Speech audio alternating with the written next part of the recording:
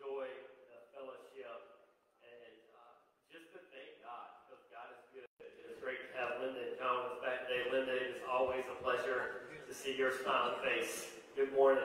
Make sure y'all have not seen Linda today. Catch her and speak to her and tell her hello.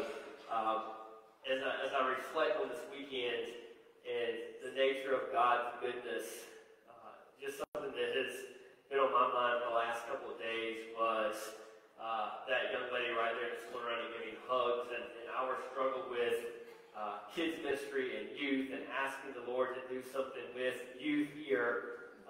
Many of y'all probably don't know, unless you've already heard my word of mouth this weekend or today, that we hosted a lock-in on Friday night. It was her and one of her friends and 7 young men from Leah's congregation. You turn these down. They're on the beat. You have to pull it down on their beat. Choir and choir and floor. Should we have pulled it up? There you go.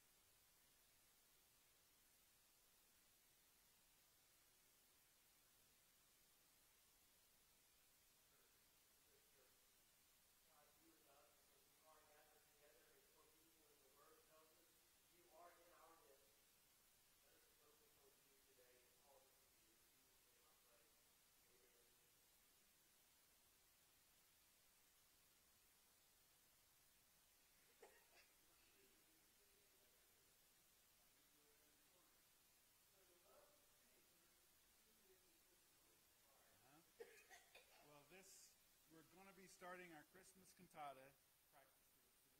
If you'd like to come and sing with us Christmas cantata, that's a less commitment than being in the choir every time. But not this Wednesday, but the first Wednesday in September is when we start working on cantata. We'll start doing that at the beginning of choir practice. And then if you're here for the cantata, you can leave after that, and then the rest of the choir will continue on with the songs. Today, you're all going to be choir members because we're going to sing a song together from a choir track, and it's called Because He Lives, Amen. Let's stand.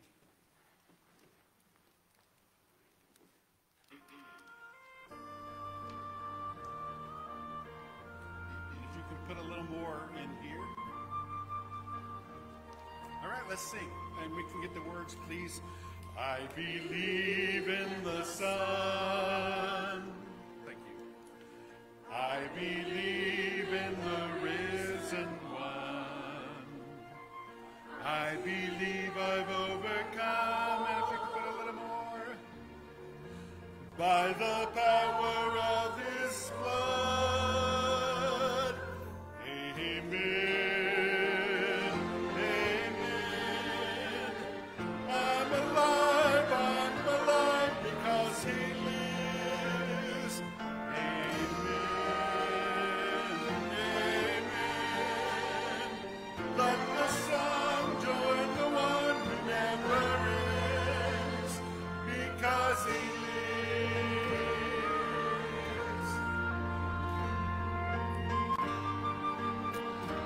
Dead in the grave. Here we go. I was dead in the grave. I was covered in sin and shame. I heard mercy call my name. He rolled the stone away. Amen. I'm alive because He lives. Amen. Amen. Let my soul join the one who never lives. Because He lives, I can face tomorrow. Because He lives, every fear is gone. And I know He holds my life, my future in His hands. Amen. Amen. I'm alive because He lives. Amen. Amen. Let my song join the one who never ends. Amen. Amen. I'm alive because He lives. Amen. Amen. Let my song join the one who never ends. Because He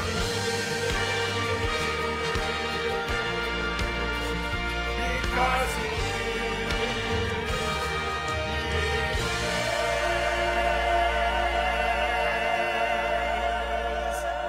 All right, amen. You may be seated.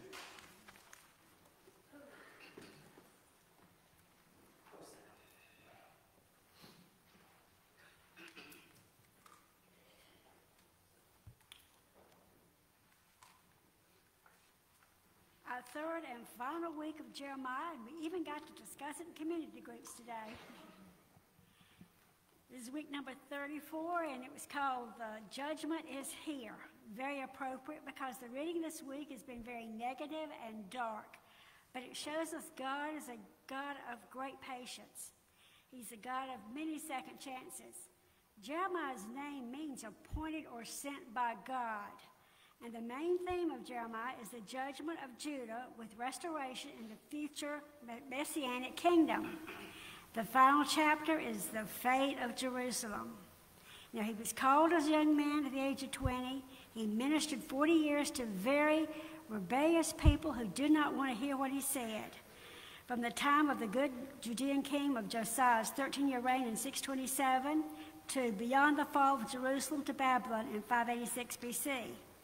And you can really see this week why he was called the weeping prophet, because of everything that was happening and nobody was listening. But when he prophesied, he knew the northern kingdom of Israel had already fallen to Assyria. So he told the people of Judah, repent or judgment is coming to you. He points out the people's sin. Backsliding is actually used 13 times in the book of Jeremiah. The invader God would send would be Babylon. 164 times Babylon is referenced to in Jeremiah. And the harshness and destruction of living under a siege. Our reading ended with Jeremiah predicting the judgment of God on other nations also. There's a list of about 10, 12 other nations he told about their fate. During his ministry, Jeremiah was very emotional, wrote about his feelings a lot. He was hated, treated harshly, dropped into a muddy cistern, left to die, told not to marry, humiliated, threatened, put in stocks, persecuted by a false prophet. He wanted to quit many times, but he spoke without anger, and he covered his message in tears of compassion. And it's very challenging to read Jeremiah also because the book is not chronological. It is arranged loosely thematically. So prophecies that appear together may have happened years apart. I was very lucky. My Bible actually has them listed out so you know which kings, which chapters to read. And I'm going to close our reading of Jeremiah with something I read this week, and we mentioned it in our community group this morning. Jeremiah's job was to try to turn the people's hearts back to God, even though God knew it would not happen. Jeremiah, though, did not give up. So if you're in a ministry or job where you feel like your actions aren't bearing much fruit, hang in there like Jeremiah. Your responsibility is not to make results happen. To be faithful and obedient to God is your job. Let's pray. Lord, we thank you for the words of Jeremiah. We need to heed your words and warning and assurance today. Thank you for your daily presence in our lives. No matter what happens, no matter what we're facing, we are so grateful you are there.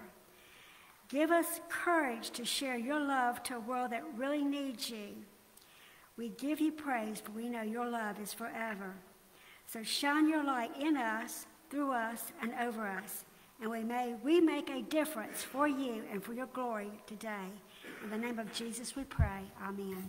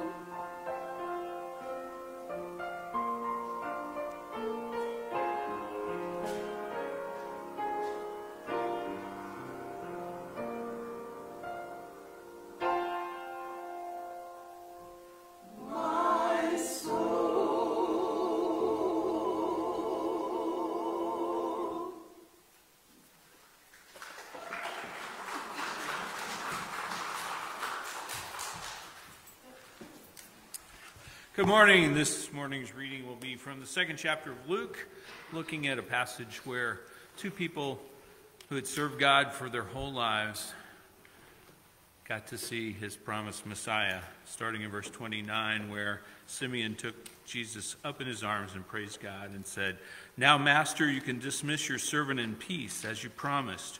For my eyes have seen your salvation. You have prepared it in the presence of all peoples, a light for revelation to the Gentiles, and glory to your people Israel." His father and mother were amazed at what was being said about him. Then Simeon blessed them and told his mother Mary, "Indeed, this child is destined to cause the fall and rise of many in Israel, and to be a sign that will be opposed, and a sword will pierce your own soul, that the thoughts of many hearts may be revealed." There was also a prophetess, Anna, a daughter of Phanuel of the tribe of Asher. She was well along in years, having lived with her husband 7 years after her marriage, and was a widow for 84 years. She did not leave the temple, serving God night and day with fasting and prayers.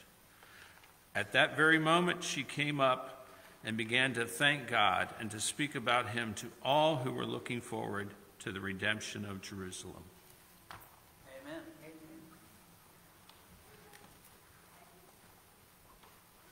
At Calvary, let's stand.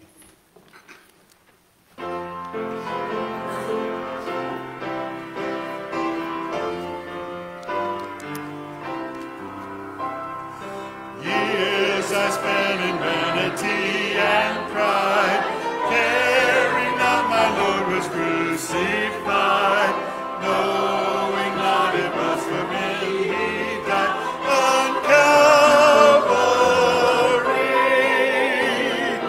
Mercy there was great and grace was free, pardon there was multiplied to me. There my burden, soul, and liberty at Calvary. Oh, the love that grew salvation's plan. Oh, the grace that brought it down to man. Oh, the mighty God that God did stand at Calvary. Mercy there was great and grace was free. Pardon there was multiplied to me. There my burdened soul found liberty at Calvary.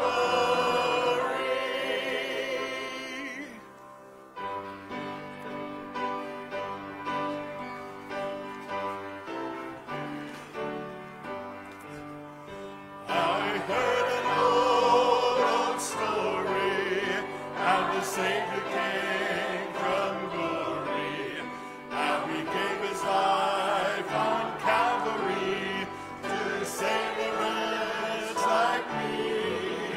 I heard about his groaning, of his precious blood's atoning, and then I repented of my sin and won the victory. Oh, victory in Jesus, my Savior forever. He sought me and bought me with his redeeming blood.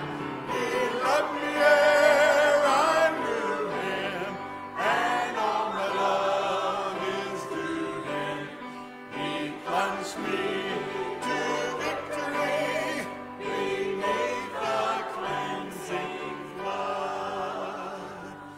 I heard about a mansion he has built for me in glory, and I heard about the streets of gold beyond the crystal sea, about the angels singing and the old redemption story, and some sweet day I'll sing out there the song of victory. Oh, victory in Jesus,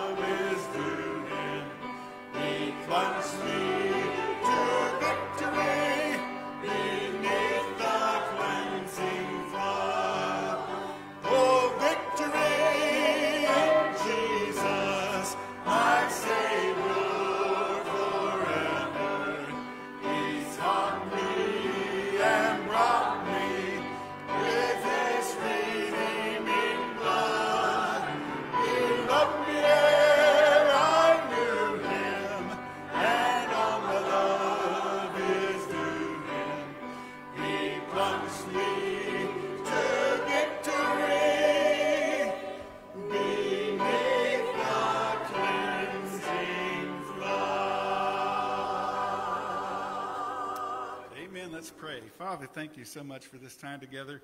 We just pray that your Holy Spirit will go before us, instruct us, and teach us. And we pray that your tithes and offerings will be used to further your kingdom. And we pray this in Jesus' name. Amen. You may be seated.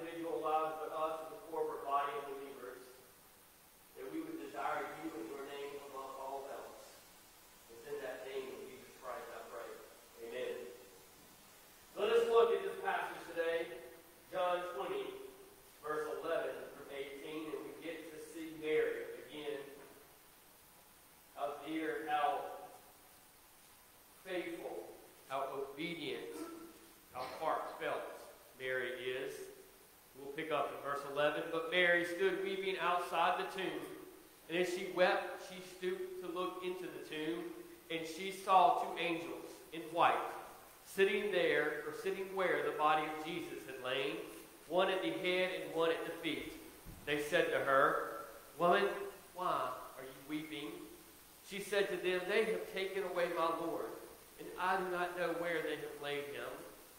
Having said this, she turned around and saw Jesus standing, but she did not know that it was Jesus. Jesus said to her, "Woman, why are you weeping? Whom are you seeking?" Supposing him to be the gardener, she said to him, "Sir, if you have carried him away, tell me where you have laid him, and I will take him away." Jesus said to her, "Mary." She turned and she said to him in Aramaic, "Rabboni," which means teacher. Jesus said to her, "Do not cling to me, for I have not yet ascended to the Father. But go to my brothers and say to them, I am ascending to my Father and your Father, to my God and your God." Mary Magdalene went and announced to the disciples, "I have seen the Lord," and that he had said these things to her. So today, as the title says in your bulletin, I want us to linger. Last week we talked about racing. This week we're talking about lingering. And we indeed can race and linger at the same time, and I'm going to talk about that as we go through the message today. But if you look at the front of your bulletin, I don't know how many of y'all this scene looks familiar. We are fortunate enough to live in a state that, and in the part of the state that's an equal drive to the beach as it is to the mountains. I love both of them. You would ask Carrie which one she prefers. She would obviously say the mountains. She went to App State and just loves the mountains. And so we try to spend some time in the mountains every year. And one of my favorite things about the mountains is seeing a picture such as what is on the front of your bulletin. If you haven't been to the Smoky Mountains, they're called the Smoky Mountains because the clouds sit over the mountains and tend to linger on top of the mountains, making it look like smoke, making it look like the mountains are on fire. But it is literally the clouds just lingering. And sometimes they will linger most of the day. And so as we think about that, if you have been to the mountains and you have seen those clouds linger, I want you to think about lingering today. But maybe for those that haven't been to the mountains, maybe those that can't picture that picture of the clouds over top the North Carolina mountains, I'm going to give you a few other things because I want you to grasp this concept of lingering. Because there is such sweetness in lingering. There is. Maybe it's lingering in the taste of something delicious. I love sweets. I love a good piece of chocolate mousse pie. I love ice cream. I love a lot of things. I can tell you that right now. But having that taste of something so decadent and rich linger in your mouth. You don't want to eat anything else because you want that taste to be what lingers on your taste buds. You could probably all think of something that you have tasted that is delicious, that you enjoyed the flavor of it, that you just wish that flavor would stay in your mouth forever. Maybe it's being in the company of somebody that you really see as remarkable. That you could just think, I could linger here all day listening to this person talk or being in their company because they exude such a wonderful personality. Maybe it's a feeling of delight, something that you really enjoy feeling. And you want to linger in that feeling of joy. Maybe it's a view of something amazing. We go to Busch Gardens almost every year, and the tallest roller coaster, I believe, in the park is the Griffin. And how the Griffin is set up, it has this kind of curve at the top.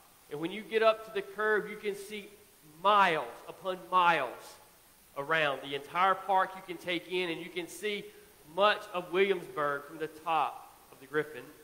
And parts of me just wishes that I could just stay up there a little bit longer. That I could just continue to look out over this view in which I don't have any other opportunity to other than the few seconds that we are traversing that top of the track. Maybe you can think of another view in which you just like to linger in. Maybe it's the glow of a sunset or the sunrise over those mountains that I just talked about, or maybe over the ocean. Maybe a moment of ecstasy that just feels sweet, like the cool side of the pillow. You ever flip your pillow over and like, oh, would it not just stay like this all night? But you know that coolness doesn't last long. It's a fleeting moment that you try to linger in. Some of you may just like to linger in bed in the morning. That Saturday morning, while Carrie wasn't at home, I think I hit snooze 6 times. And that's very unusual for me. I just felt like lingering in the bed that morning, not getting up. Or maybe it's the final words of a goodbye. The sweet embrace before somebody leaves. Some may play those words over in your mind and try to linger in that person's presence through those words. There are many things in which this world and this life have to offer that we desire to linger in. And I want us to think about that, though. As we think of worldly things that we enjoy lingering in, I pray that you spend time lingering with Jesus. Many of us are busy. We have to-do lists, we have schedules, we have places to be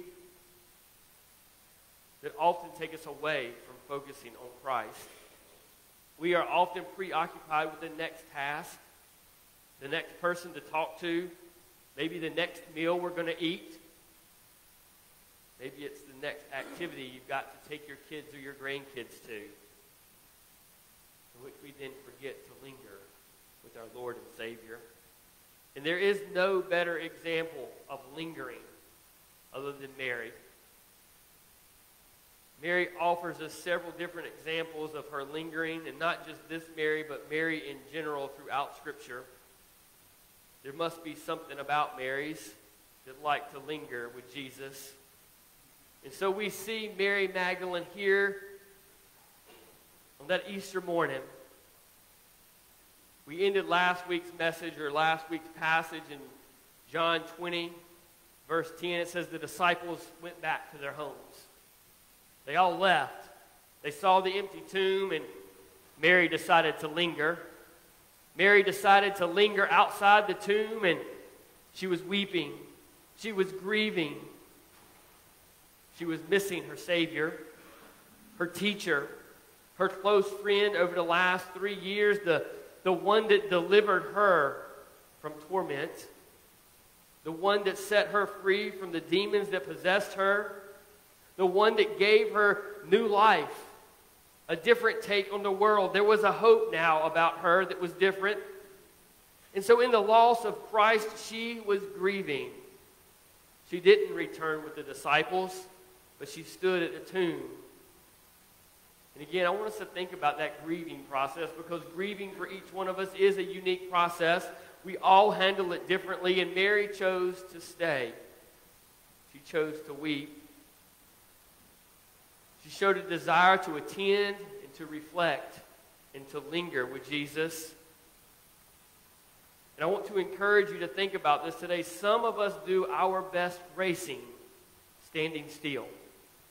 We talked about racing last week, in which the women got to the tomb and they saw that the body was not there, and they raced back. They ran back to tell the disciples. And then we see Peter and John racing to the tomb. But now we see Mary pausing, waiting, grieving, thinking, lingering. Best times come as we think and reflect on Jesus. Jesus even showed us that, I believe. At 12 years old, his parents had gone to Jerusalem, and they packed everything up and they left. They got on the road, and a Home Alone moment happened, and they started searching. They thought Jesus was in the group, but he wasn't. So just like Kevin's mom hollered Kevin in the movie Home Alone, now imagine they were like, Jesus, where is he? We don't know where he is. And so they go back to look for Jesus, and where do they find him? Lingering in the temple, talking to the teachers and the scribes. And he told his mom and dad, where else would you find me but lingering in the presence of my Father? He was lingering when he needed to linger. Anna and Simeon, as we see them in the temple waiting, Anna specifically, who says that she goes and lingers in the temple every day, waiting for the Messiah to come, waiting for him to be presented. And it paid off, in which she got to see Jesus. as we relate this to something in today's world as football season starting. Some of y'all probably sat in front of the TV yesterday, either watching preseason NFL or the kickoff of college football. Much of an athlete's time is spent in a film room, not out on the practice field, not in the weight room, but looking and sitting and thinking and reflecting on their own performance and the performance of those that they're facing. Look, church, we must spend time reflecting on who Jesus is, on his work in our life, his work in the lives of those around us, his work in the church, his work on the cross, and how his work has changed our heart. And again, this is no different from Mary. She is sitting and thinking and reflecting. She has, I believe, literally blocked out the rest of the world to attend to Jesus. We must take time for that. And so the text tells us she stoops back into the tomb and looks. She's already looked. She knows the body's not there. But she finds herself reflecting and thinking. I imagine she desires to be with Jesus. We still go to grave sites today to linger, to reflect, to think about the people that we love, desiring to feel like we are in their presence to a certain degree. And so Mary is there still at the tomb, desiring to be in Jesus' presence, desiring to be with him. And we see how distraught she is. Just think about that if it happened to you. If you went to the cemetery to see a loved one and you got there and the grave had been disrupted, the body was not there where it was supposed to be, where you had been, where you had seen the body laid as Mary had seen 2 days before, you would be distraught. You would not understand the situation. She too, I imagine, was distraught as she looked back into the temple or into the tomb, and what do you think, or what did she see but two angels? And so she has this simple conversation with the angels, and she says, I want to know where he is. I want to know where he has gone. Where have you laid him? But then yet her attention is drawn outside.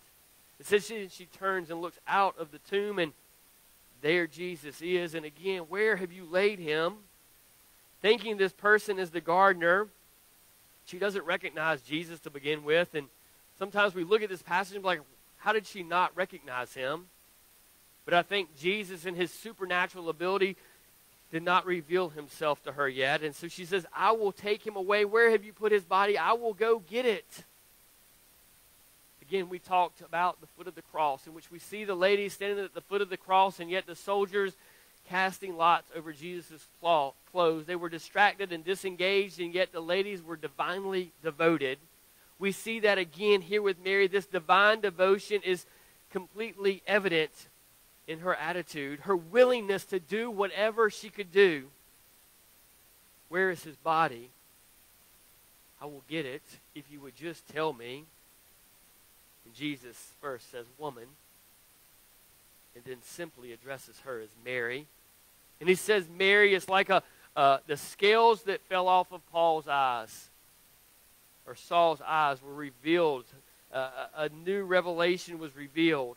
Just like the disciples on the road to Emmaus who walked with Jesus did not know who he was until they sat down to break bread with them, and then their eyes were opened. Mary's eyes were open when he said her name. She recognized him. If we look back at John chapter 10, verse 27, he says, look, the sheep will hear my name. They will follow me. They will know me, and they will hear my voice. Mary heard his voice. She heard her name being called by her Savior, and she recognized him. And our challenge today is, if Jesus calls your name, are you listening? Would you recognize that it's him calling you? Do you have your ears open? A heart devoted to hearing him? That's our question every day. That's a hard question. Do we wake up listening? Do we wake up ready to hear the voice of Jesus? And immediately she recognizes him and says, Teacher. I'm not sure what Mary does here, but I imagine she falls at his feet. She says, "Don't cling to me, for I have not yet ascended." Again, this is a foreign concept to us. We've never really been face to face with somebody that's risen from the dead. And so we see Mary approaching Jesus, and he says, "Don't cling to me." And again, thinking through The Chosen, we saw that women almost never hugged men. It's just not how culture worked in that day. So I imagine that it was not Mary trying to embrace Jesus, but I imagine it was Mary falling at the feet of Jesus, worshiping him, praising him, a spirit of thanksgiving that he was there. He says, "I have not ascended, but I've got a mission for you. You will be rewarded. You get to experience me in a way the others have yet to experience me.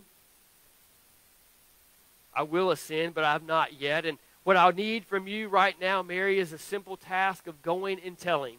Does that not sound familiar, church? Go and tell. Go and tell the brothers, not the disciples, not the servants, not friends, as he has referred to the disciples in past times of Scripture. But go tell the brothers and sisters now in Christ. Something changes upon the resurrection.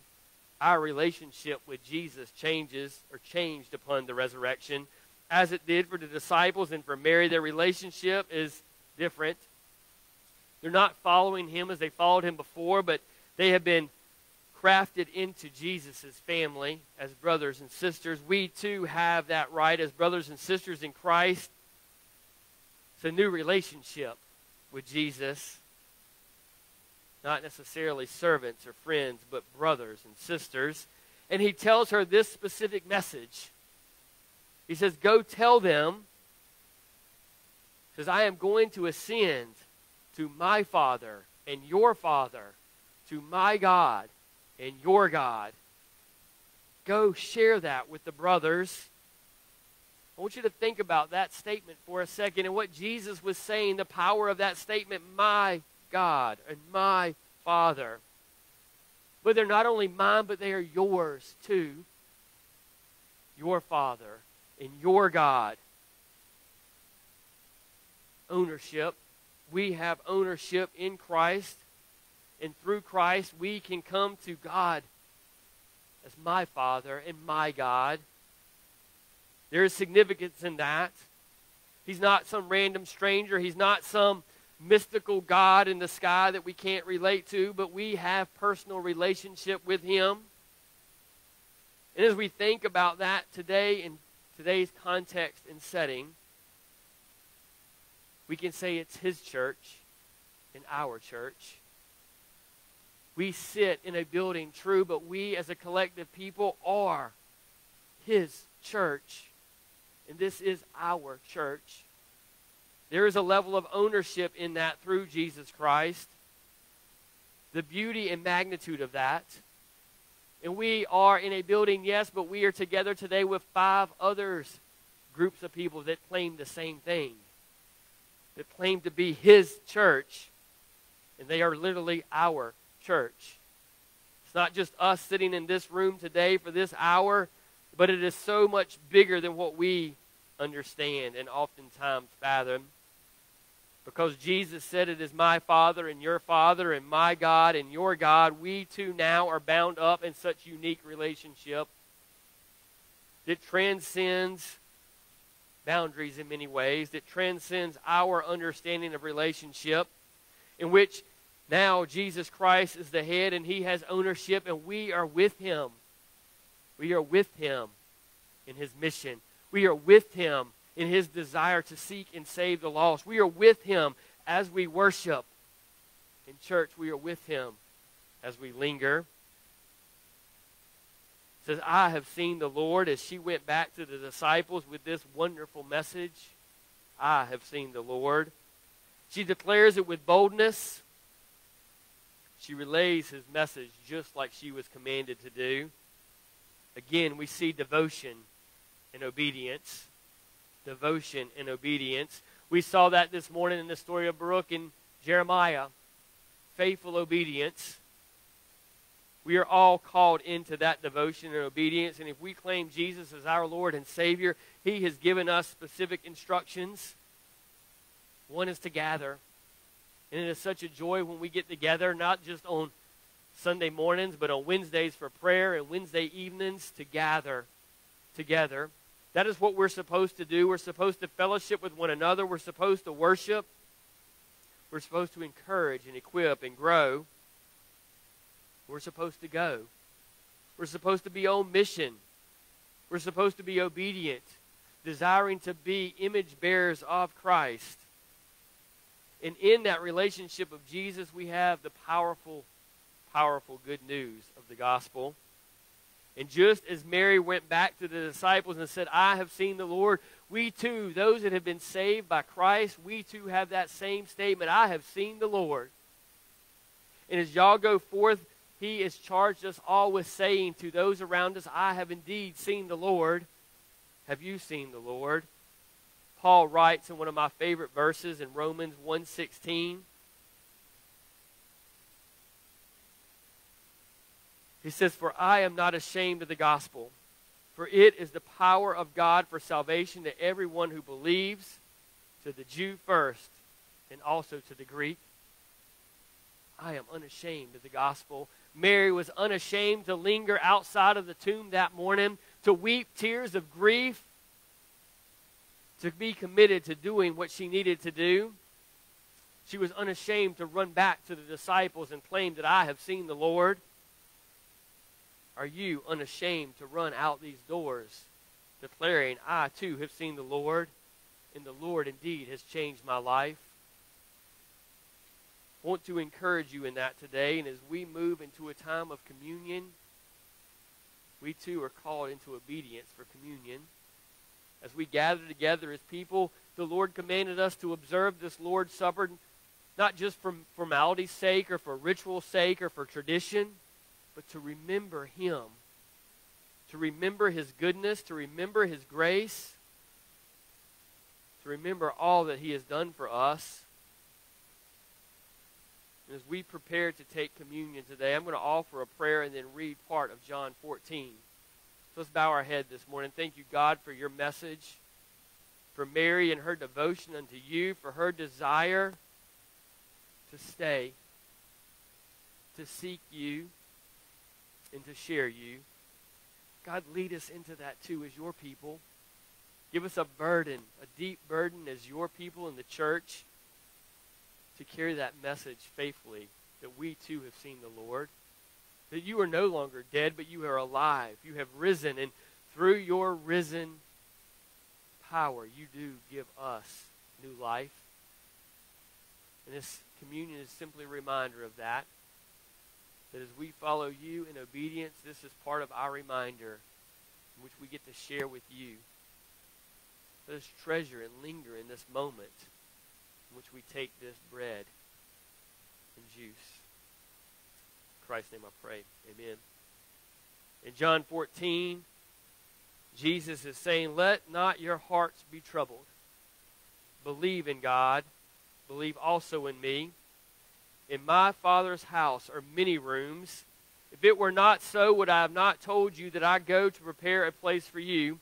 And if I go and prepare a place for you, I will come again and will take you to myself, and where I am, you may be also. And you know the way to where I'm going. We do indeed know the way, church. The way is through the cross. It was Christ's work on that cross that gives us new life, and as we have celebrated Easter in August, what a sweet time to reflect on communion. What a sweet time to reflect on this passage that Jesus is the way, and Jesus says, I am going back to the Father, and I am preparing a place for each of you. He has done a wonderful work, church, and we have a new hope, a new life in Him as we celebrate who He is, as we take and enjoy and commune with one another today in the Lord's Supper. Melody has a basket right down here in the middle. If you didn't pick up a cup this morning, you can stick your hand in the air and she will gladly bring one to you. I believe the words of Jesus. I believe his words are true. Why would he not go and prepare a place for us if that's what he told his disciples was happening? And that his followers indeed have hope because of the story of Easter. He didn't stay dead. And because he rose from the grave, that allows us the freedom to live with a hope that conquers death. A peace that surpasses the problems of our life and the world around us. A peace that we can truly find when we linger with Jesus. So for these next few moments, I just want you to close your eyes and linger. Linger in a time of thanksgiving. Linger in a time of repentance. Thanking Jesus that he went to the cross for each of us. Linger in his presence.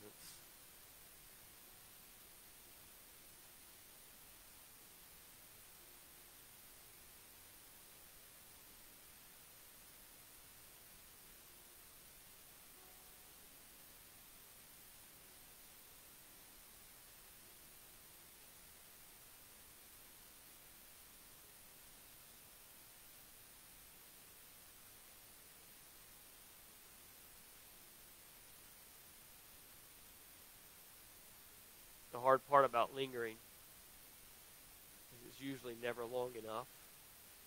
It's a brief moment, a time in which we can grasp at. But I pray this week, church, will be full of moments for you to linger with Jesus. Look around and rejoice in his goodness. We'll peel back the top, and if you take out the wafer, we celebrate. We celebrate the fact that our Savior allowed his body to be hung on a cross so that we may have life. Linger in that thought as we eat of it.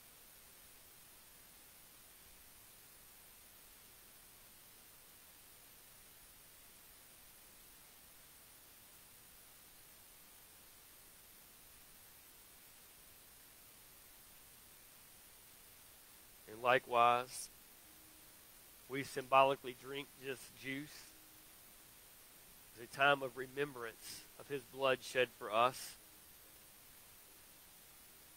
We must recognize that, yes, indeed, we are all sinners.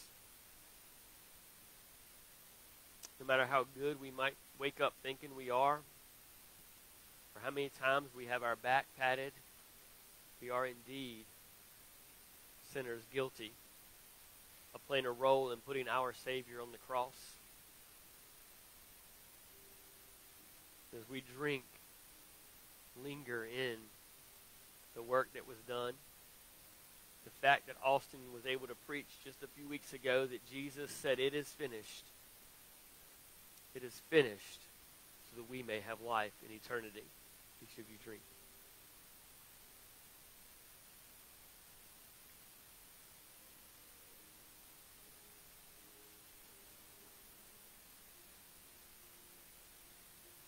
Again, gracious Father, I thank you.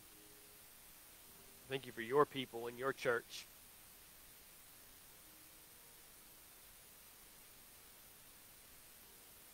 Let our hearts and our minds dwell in the company of the Holy Spirit. Let that Holy Spirit direct us as a church that we would truly seek your will above all else. That we would be a church set on mission. Not resting in our own salvation, but eager to see the salvation of others. Put that longing in our heart for others to be saved and for our communities to be changed because there is a revival brewing in the good news of the gospel. In Christ's name I pray. Amen. Again, the altar is open if you want to have a time of prayer this morning. If you just want to come up and linger at the foot of the cross this morning, feel free to do so as we close in song.